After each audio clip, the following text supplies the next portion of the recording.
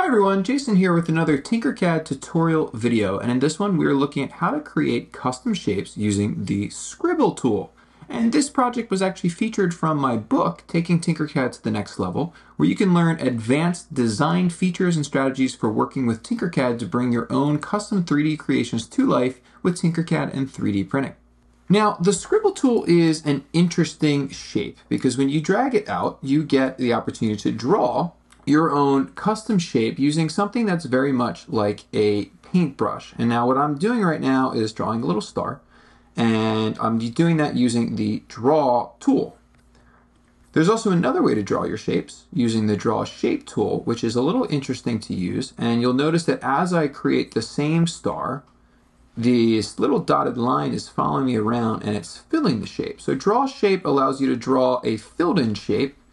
Draw allows you to draw more of like a line, and this is just one way to create and draw custom shapes. I find that using the Draw Shape tool is the better way to start, and then go back and fill in your shapes with the Draw tool if you need to. If you need to make any minor changes, like for example, fixing a piece of a drawn shape.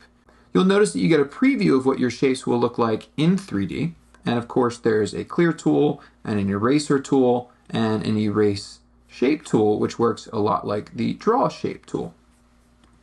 Now, in this video, what we're going to look at is how could you actually create something that is a really intricate design using the Scribble tool. Sometimes I see some really kind of rough drawn shapes, which isn't really an ideal way to create for 3D printing, but I like to use the Scribble tool to create organic shapes.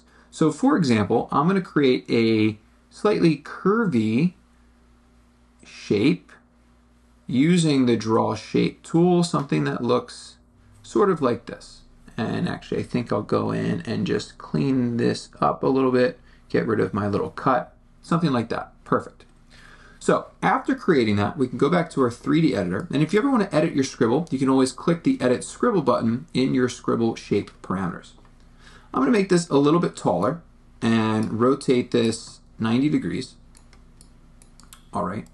And then I'm going to manipulate this by cutting into it using a roof shape. So I'm going to drag the roof shape out, turn it into a hole, rotate it 90 degrees, and then place this roof shape along the edge of my Scribble shape, kind of across the edge. So I'm going to sort of pattern this roof shape a little randomly. Like I said, I'm going to kind of make an organic like shape, something that you can sort of find in nature, which is where I think the Scribble tool does best when designing and creating in Tinkercad. So I have a bunch of roof shapes here. I'm just copying and pasting them, and I'm going to bring them to the other side to give me a zigzaggy like cut along the outer edge of my Scribble shape, like that. All right, so let me select all my shapes and group them. Cool, perfect. Now, this might not look like much at first. Cool little zigzag-like shape that has some 3D curvature to it. But what happens if I make it green and make a copy of it using the Duplicate and Repeat tool first, and then we can rotate this by 45 degrees and sort of overlap the shape like so, and then use the Duplicate Repeat tool a few more times.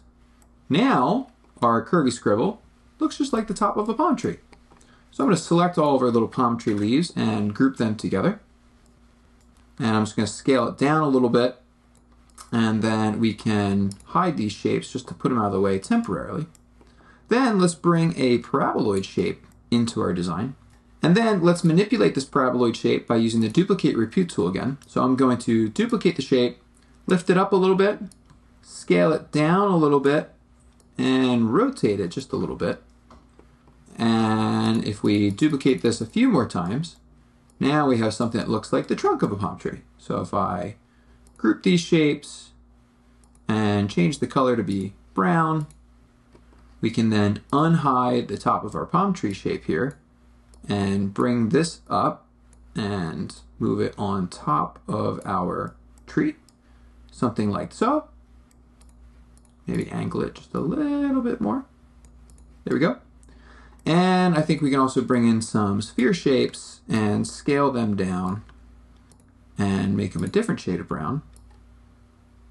And maybe use the cruise tool to bring them up and snap them inside our tree for some coconuts. So there we go. So the Scribble tool is definitely one of the more random ways to draw shapes. I actually find that if you want to draw custom shapes a little bit more smooth and accurately, inside the shape generators, as discussed in my book, we look at the extrusion tool. And this shape allows you to, again, draw, but unlike the Scribble tool, you can draw with more of like a Bezier curve, kind of like a pen tool. And this is a little bit more of an accurate way to draw custom shapes until Tinkercad decides to add a vector drawing feature. Also in the shape generator, as discussed in my book, there are other shapes that allow you to manipulate your design, such as the surface shape. And this shape allows you to create 3D designs using an equation, which is a pretty cool way to model in Tinkercad, but in this project specifically allows us to add some curvy sand to our palm tree design. Thanks for watching, and of course, please don't forget to subscribe and find more tutorials and guides on my YouTube channel, and don't forget to check out this book if you want to learn more about advanced Tinkercad modeling skills and 3D printing.